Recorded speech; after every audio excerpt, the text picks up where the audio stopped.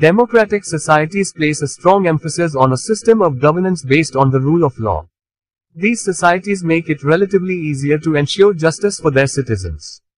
The judiciary is often considered the guardian of democracy, establishing an inherent connection with other institutions within democratic societies. Key attributes of a democratic society include freedom of speech and expression, protection of minority rights, fair and transparent elections, access to information, the administration of justice, and upholding the rule of law. There is a progression from formal, representative democracy to a modern interpretation known as substantive democracy.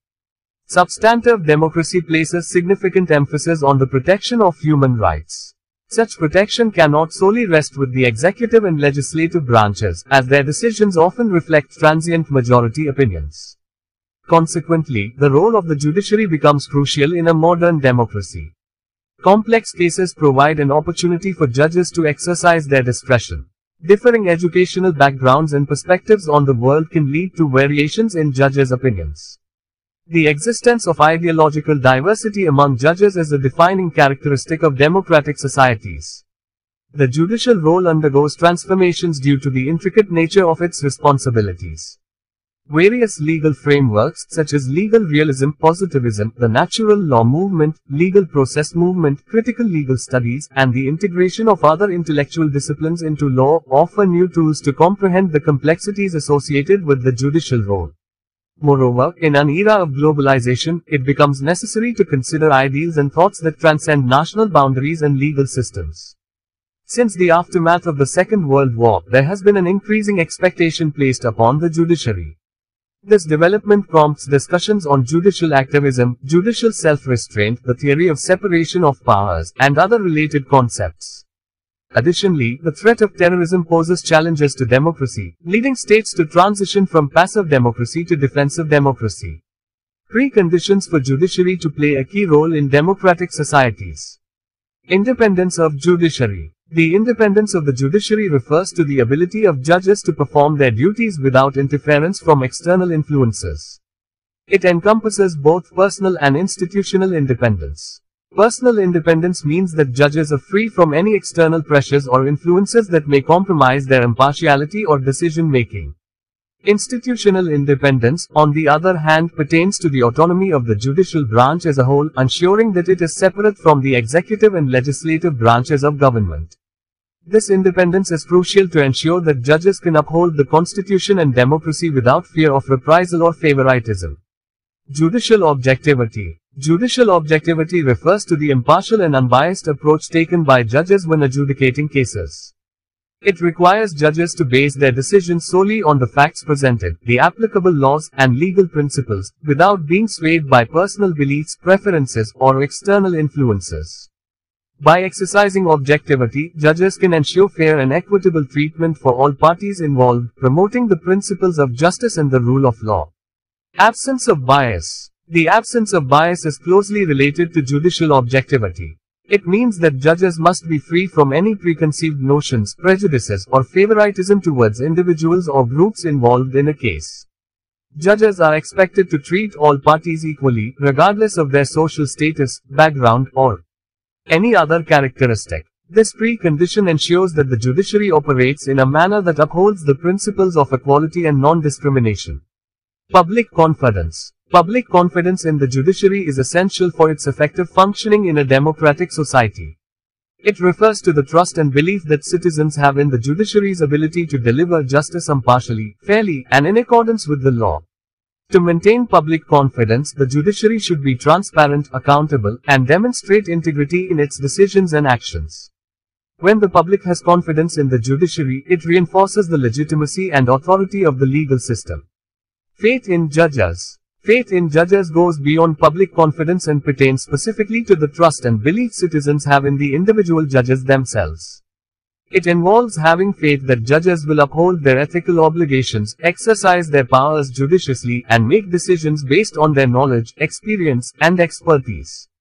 Faith in judges strengthens the overall credibility of the judiciary and reinforces its role as an impartial arbiter in democratic societies. By ensuring the preconditions of independence of the judiciary, judicial objectivity, absence of bias, public confidence, and faith in judges, the judiciary can effectively uphold the rule of law, protect individual rights, and play a key role in preserving democratic principles and institutions. Relationship between judiciary and other branches of government.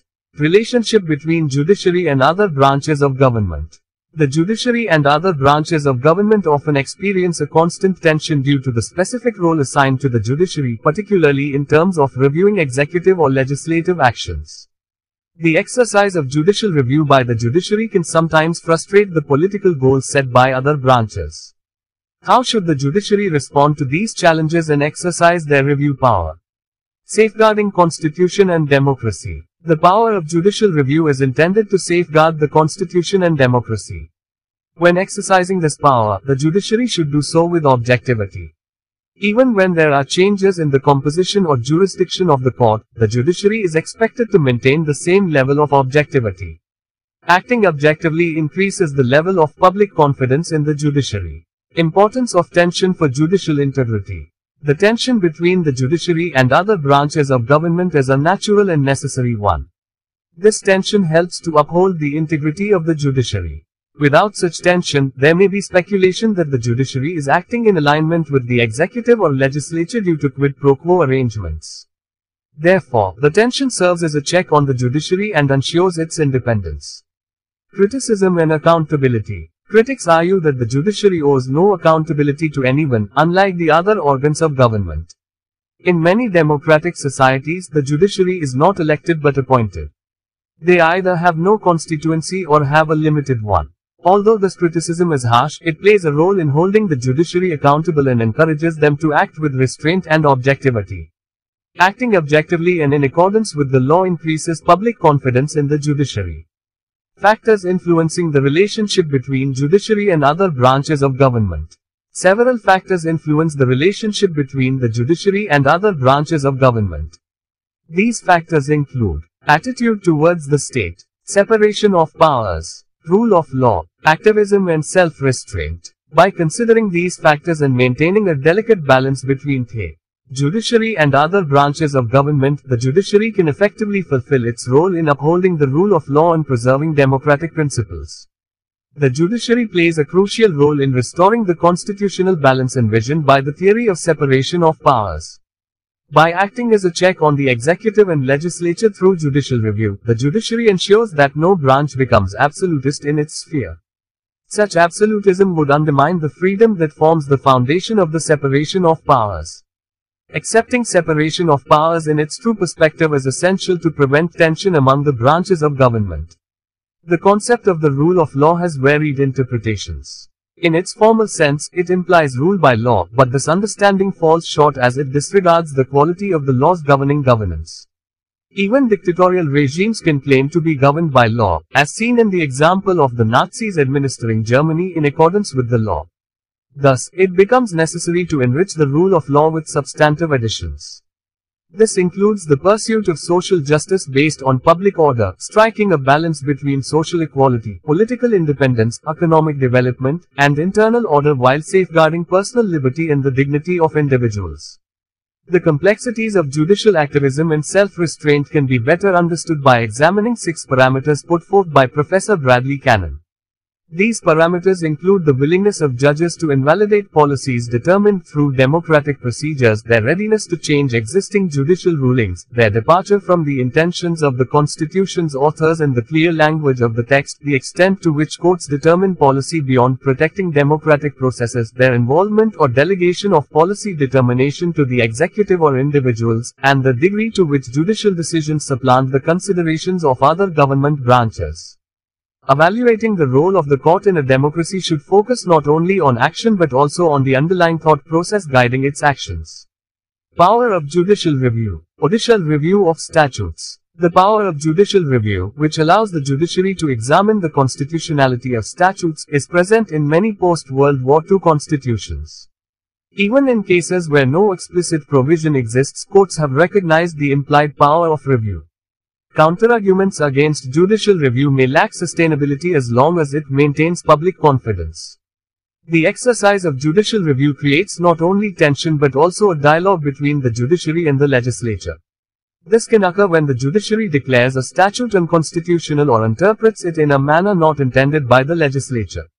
In response, the legislature may introduce amendments or replace the statute entirely. The Shah Bano case serves as an example of this dynamic. In that case, the court held that maintenance provisions in the Code of Criminal Procedure apply to divorced Muslim women, thereby suggesting uniform application of criminal law to all citizens. The judgment sparked heated debate among the Muslim community and ultimately led to the enactment of the Muslim Women Protection of Rights on Divorce Act 1986. This case illustrates how a court's verdict can be overridden by legislative action, though the new statute remains subject to judicial review. Discussing judicial review of legislative actions is not meant to undermine the legislature's democratically assigned role. Free and fair elections establish the majority rule, and undermining the legislature while overstating the judiciary's role can be detrimental to democratic societies. The separation of powers is vital for maintaining a balance, and the judiciary may intervene to restore democratic values whenever lapses occur. Judicial review of executive actions. The executive derives its authority from the constitution and statutes.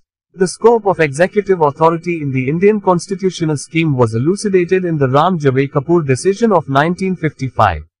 When executive actions are challenged, the judiciary can scrutinize their legality. Unlawful activities conducted by the executive cannot be permitted under the guise of lawfulness. Elected officials should be held accountable, and the appointment of public officials should undergo court scrutiny, ensuring individuals with impeccable integrity are appointed to such constitutional positions. The judiciary serves as the professional interpreter of the constitution and statutes, while the executive acts as the professional implementer. These roles are assigned in a democracy and should not be forgotten by judges, who must not shy away from their responsibilities. Applying the test of reasonableness consistently to all governmental actions enhances public confidence. The standard of reasonableness is not determined by the judge but by the executive. In the advisory opinion on coal block allocation, the court extensively examined reasonableness in relation to Article 14 of the Indian Constitution. The court also introduced the concept of proportionality to assess the legitimacy of executive action. These measures serve as powerful tools in the hands of the judiciary to fulfill its role in a democracy. Judicial responses to terrorism. Terrorism creates a challenging tension between the different pillars of democracy, namely those governing the state and the defenders of human rights. As observed, democracy sometimes faces restrictions in its fight against terrorism. However, the preservation of the rule of law and the recognition of individual liberties are vital aspects of its understanding of security, ultimately strengthening its core principles and enabling it to overcome difficulties. The primary responsibility of managing this tension falls upon the legislature and the executive. However, their actions must be justified before the judiciary, as the judiciary holds the responsibility to defend and uphold democracy. Judicial decisions made during times of war, internal conflicts, or emergencies carry significant weight, necessitating careful consideration by judges. During the national emergency in India, the decisions of the Supreme Court, such as the election case involving Asmt Indira Gandhi and the Admiral Jabalpur decision, were subject to critical evaluation to assess the role of the judiciary as guardians of the constitution and democracy, with Upendra Baxi providing valuable analysis.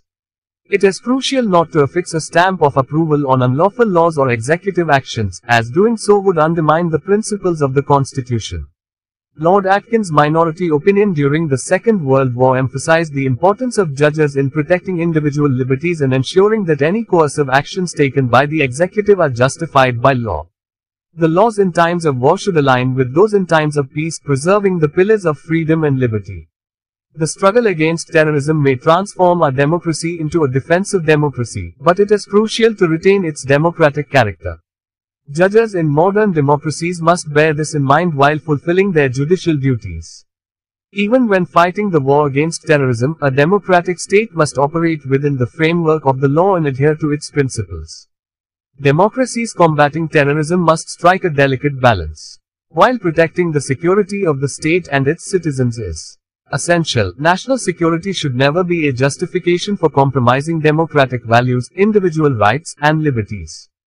The approach of the Supreme Court of India, particularly in upholding the Armed Forces Special Powers Act 1958 or the use of the Unlawful Activities Prevention Act 1964 with recent amendments covering operations against Naxalites, has faced criticism for potentially undermining the democratic balance.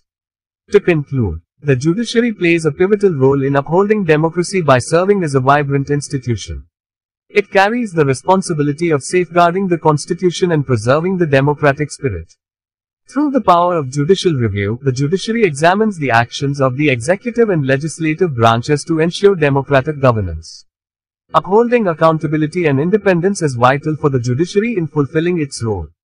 It is the duty of the other branches of government to guarantee the judiciary's independence. Furthermore, democracy is an ever-evolving and reforming process, and the judiciary plays a crucial part in this journey. The doctrine of basic structure, as established in the Keshavananda Bharti case, holds significant importance in maintaining and developing democracy. Additionally, conducting free and fair elections is an integral part of the democratic development process. Together, these factors emphasize the essential role of the judiciary in preserving and advancing democracy.